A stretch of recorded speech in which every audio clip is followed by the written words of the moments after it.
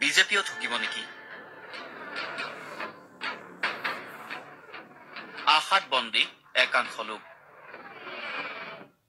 কিবা এটা হ'ব, কিন্তু কেতিয়া হ'ব তাৰ কোনো ঠিকনা নাই।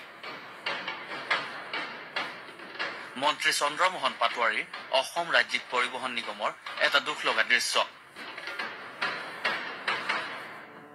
এতিয়াও আশাৰে বাট চাই আছে অসম ৰাজ্যিক পৰিবহণ নিগমৰ কৰ্মচাৰীসকলে। ইখনৰ পিছত সিখন অৰ্ডাৰ আহে, নাহে কেৱল টকাহে। বিশ্বনাথ নগৰৰ মাজমজিয়াত থকা অসম ৰাজ্যিক পৰিবহণ নিগমৰ এই বাছ স্থানটোৰ দৃশ্যই উদঙাই দিছে চৰকাৰী বিভাগটোৰ দুৰৱস্থাকে। ফাণ্ড খুলি দিয়া নাই নে? হেৰিটোতো কেইবাবাৰো আগতেও চেংচন হৈছিল, কিন্তু এইবাৰ এই চৰকাৰ দিনত হোৱাৰ এটা আশা কৰিছোঁ। আগত কংগ্ৰেছ চৰকাৰ দিনতো তেনেকৈ 2-3বাৰ তেনেকৈ শুনিছিলোঁ, কিন্তু ফাণ্ড নাহিল। এইবাৰ ফাণ্ডটো খুলি দিব নেকি বুলি সোনকালে এটা আশা আছে। দিয়া নাই, এনে ফাণ্ড দিয়া নাই, এনে অৰ্ডাৰ হেৰিটো হৈছে। নিগম একেটাই, সলনি হৈছে কেৱল জনপ্ৰতিনিধি। পৰিবহণ মন্ত্ৰী চন্দ্ৰমোহন পাটোৱাৰীৰ কৃপাত বিশ্বনাথৰ বাছ স্থানত এতিয়া একাঠু পানী, পুতিগন্ধময় পৰিৱেশ।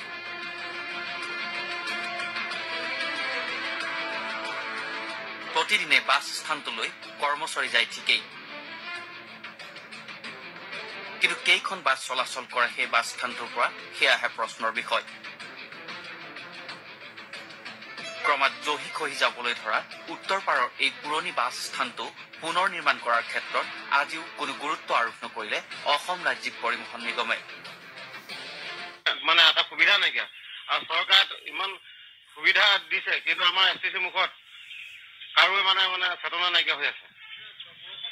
বৰষুণ দিলে এৰাথোৰাটো পানী হয়, আৰু মানুহৰ গাত গাড়ী এখন এইফালে লৈ গ'লে আপোনাৰ কাৰোবাৰ গাত পানী পৰি যায়, কিবা মানুহৰ ধমকি দিয়ে, বুকত ধৰি লৈ গুচি যায়।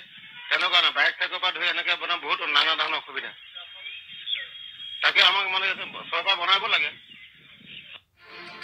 এনেকৈ মাত্ৰ কেইজনমান কৰ্মচাৰীৰে জৰাজীৰ্ণ এই গৃহটোতেই চলিছে বাছ স্থানৰ কাম।